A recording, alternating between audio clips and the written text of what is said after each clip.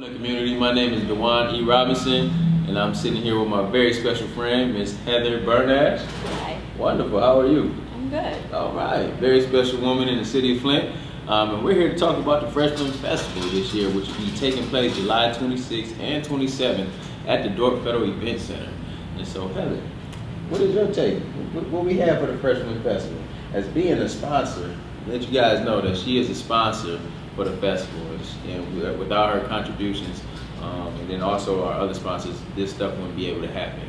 This is a free community festival for the city of Flint. It's to benefit all residents, and so we just thank you for everybody involved. So as a sponsor, as a contributor, as a light being within this city of Flint, what's your take on the Freshman Festival? Well, thank you for having me, first of all. I'm happy to be here and I'm happy to be a part of the Freshman Festival.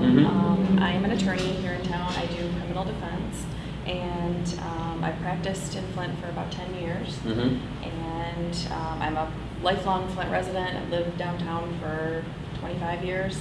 Wow. And my water tested high for lead, and I just really have been concerned about health and water quality and access to fresh food and quality health care, transportation to that health care and to that healthy food.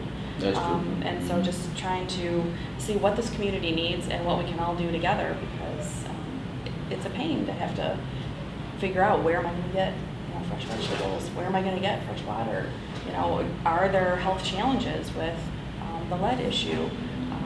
So I plan on being a part of the Flint Fresh Festival. I'm going to have a table there as an attorney, just to try to answer legal questions for people, to see if anybody has any open cases, pending cases, any questions for me. I can help answer them. I do misdemeanor civil infractions, felony cases, but I can be there to just answer your questions at no charge at all.